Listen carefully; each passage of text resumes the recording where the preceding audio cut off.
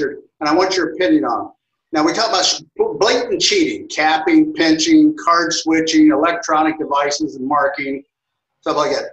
That's blatant cheating. There's no doubt about it. And then there's psychological cheating. I think that's maybe the category where you fall into is psychological cheating. It's when you use psychology to promote and complete a cheating move. Right?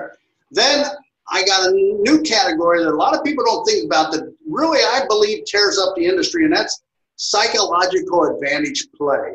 And a psychological advantage play is a play where even if you got caught, you wouldn't go to prison, you wouldn't get handcuffed, nothing happens because you're forcing somebody to make a move that they shouldn't make. You're talking them into something. It's just like a hobby for you, isn't it?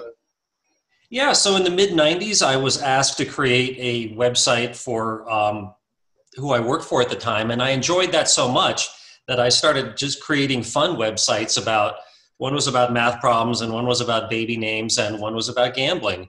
And it was the gambling one that, without any advertising, became, I would say, the most trusted website about gambling on the internet. And it became such a success that I left a very secure government job and moved to Las Vegas to devote myself completely to it.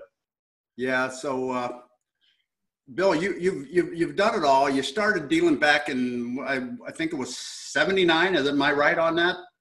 It actually was in the fall of, let's see, 79 was when I was with the gaming control board. It was in the fall of 76. 76. Yeah, I'm an old guy. You know, Yes. I'm back to the old single deck games, and 21 games, and we only had roulette, craps, and baccarat. That was it. Was that at the Royal? Is that where you started?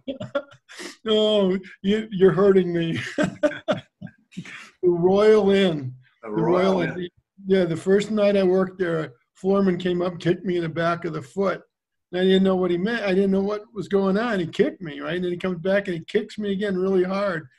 And I'm looking around and what's this guy doing? And he comes up, he goes, "What's wrong with you? I told you to shuffle up."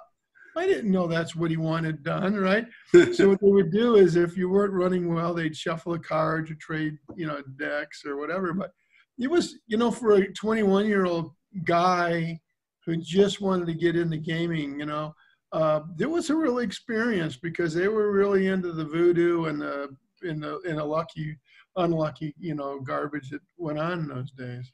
So, Nick, let me say something before we start. Yeah. I'm a table games guy, and us Absolutely. table games guys, we always think, oh God, here comes that PD guy again, and everything I just made last night, he's going to blow back off to this player. So, that's where I'm coming from. So this should be a very, very, very entertaining interview. Nick, welcome to Be in the Know. Thank you.